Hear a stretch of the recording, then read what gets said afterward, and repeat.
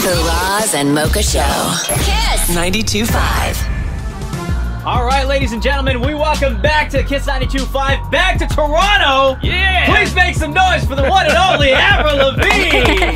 Good morning. Thank you. Avril. How are you? I'm amazing. How are you? Doing great. When was the last time you woke up this early? I was just telling you at the Today Show a couple weeks ago in New York. Yeah. We got about 3 hours. So this morning I woke up at 4:45. Oh, wow. Yeah. Does that affect your day when, or I guess your plans for the whole night when you know that you have like a day full of press? Do you try to make it so that you go to bed early the night before? I did. I went to bed at 10 o'clock, and I never go to bed at 10 p.m. I was like, okay, go to bed early. And then I woke up at 1:30 in the morning. I was going to say. And I was up from 1:30 to about 3:30, and then I set my alarm for 4:45. So I feel like super jet lagged right now. Yeah. Well, we were just talking about before we came on air, but you and I are both like night people. Nocturnal, So if you try and go to bed at like 10, it literally, you're not it gonna, feels weird.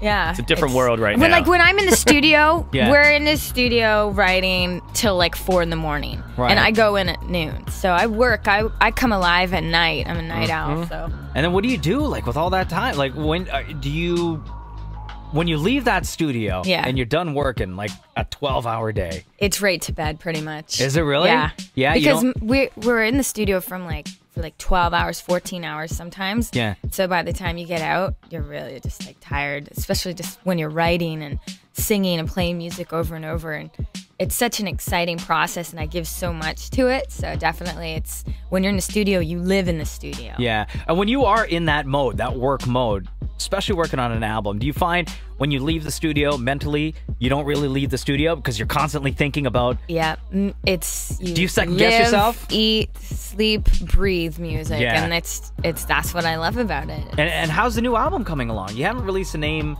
for the record yet. I I know, know. we're trying to, that's that. everything Well, the single on Twitter right now. Tears Yeah. to Never Growing Up. Yeah. And I'm going to put the record out in September. And the video have you seen the video for this No, song? not yet. Oh, it's so much fun, dude. It's at prom. Yeah. But I do a throwback and I dress up with the necktie. I dress in the same outfit nice. as I did in my Complicated music Yeah. video. And I made my hair really straight and I look the same. It just and looked like it'd be a lot I of have fun to do. I have a skateboard and I Yeah. cruise down the hallway in the school. Dude, the video just looked like it was a huge party. Like, it looked like it was a lot of fun to be a part of. When you look back at those days, to those days of Skater Boy, Complicated, and you look at your life now and how things have evolved, do you think back and just, are you amazed? That was 11 years ago, first Right? of all, which is Yeah. crazy. So I've been doing this for a decade now. And I'm 28. I was 17 when Complicated came out. And I've pretty much just been on tour the whole time. Yeah. Every record I've put out, I've done a world tour. And my first 3 records, I spent 2 years on the road just promoting and touring. And so I'm going to have a tour for this record too. And the fans have been incredible. And they've been really patient waiting for new music. Yeah. And I can't wait to get out there and put on some shows and for them to hear the whole record. When you look through your Twitter feed at Avril Lavigne, or you meet your fans on the street, what's the most common question you get from them? What do they want to know from you? If they can have a picture. Yeah. Yeah. Anything else? Like, do they ask you questions about previous songs, or the meaning behind an album, or the meaning behind a particular single? I get a lot of feedback from different songs. Sometimes Yeah. my fans will tell me what song meant a lot to them, or if it helped them at some point in their life, and that's always really rewarding for me to hear. Yeah. What's the one song that you think people identify the most with? There's a lot of different ones. A lot of the album tracks Yeah. are what the fans come to me and say, like, this song meant this to me, or it helped me get through a hard time. And like the fans are like listening to the entire record over and over. So the songs that aren't the singles, they get like really into. What's your favorite part about touring when you are on a world tour? Do Like- you have something, a special moment that you always look forward to when you know you're going to be hitting the road? It's like my last tour, the Black Star tour, was the best tour I'd ever done.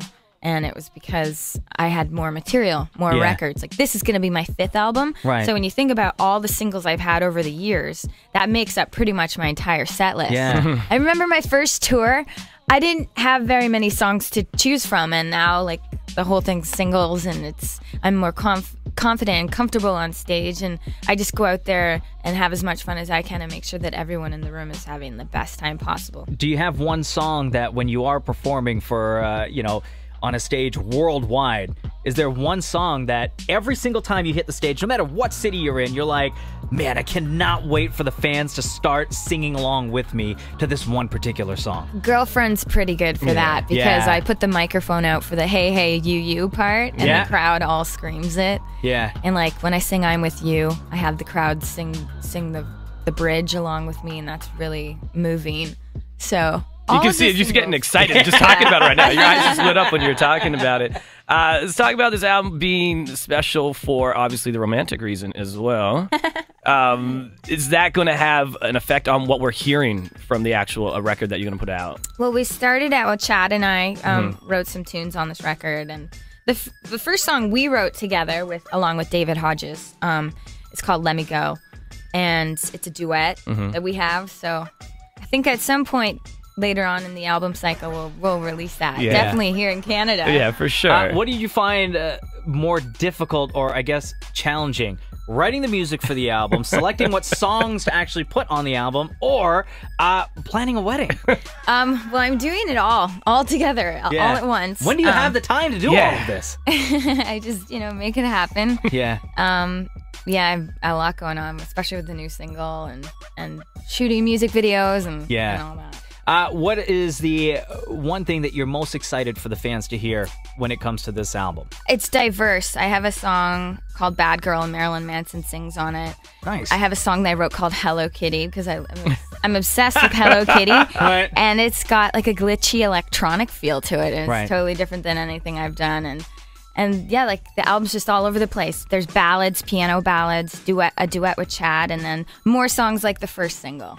Is there anything that's going to be on this new album that people are going to be shocked to hear? Not like content-wise, but just the sound, because people are used to different sounds coming from you and from every album that you put out. Most people are probably used to like hearing me do the whole boy bashing, like writing about guys and stuff. And the cool thing that's about this album is that I talk about a bunch of different stuff and different subjects outside of just love. Like I have a song called 17, so it's nostalgic. Nice. Here's to Never Growing Up is nostalgic. Hello Kitty. I have a song called Rock and Roll. It's just about the lifestyle and that attitude. Yeah. And so I didn't want to just make a record all about relationship, love, love, love. There are those songs on this record. Yeah. But I kind of lyrically went somewhere else and just talking about other stuff. Yeah. Do you have that one song or a handful of songs? I've heard like, some artists will have songs that they hang on to that they don't put out just yet, but they have it in the back of their mind. They're like, the time's not right. The time's not right. But when the time is right, I'm going to release this record. Do you have that one song or group of songs? Like, I wrote a ton of songs for this record. In fact, I've got 2 albums worth of music. Right. And I just wanted to make sure that I did the best job I could with the music and the song choices. And a song that won't be going on the record that I will plan on releasing one day is a second duet Chad and I have together. Oh, nice. And it's a love song, and like I wasn't gonna put two duets with them on the record, but like we couldn't help it. Like we were like living in the studio, and like we wrote. I wanted him on this one song, and so it's probably gonna be our song at the wedding. Nice. Yeah.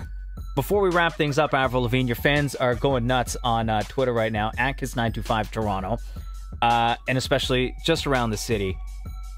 What's that one thing that you want to say to them? Even people who are listening worldwide at Kiss925.com. I just want to say thanks to all my fans for being supportive over the years in Canada, and thank you guys for playing my song. And anytime I hear it on the radio, it feels so good. It's so awesome because, you know, I've put so much into writing and recording and touring, and it feels really great to be releasing new music. So thank you. Avril Lavigne, always a pleasure having you in here. Anytime you're in Toronto, please visit us on the Roz and Mocha I would Show. love to. Thank Ladies you. and gentlemen, Avril Lavigne! The Roz and Mocha Show. Kiss 92.5.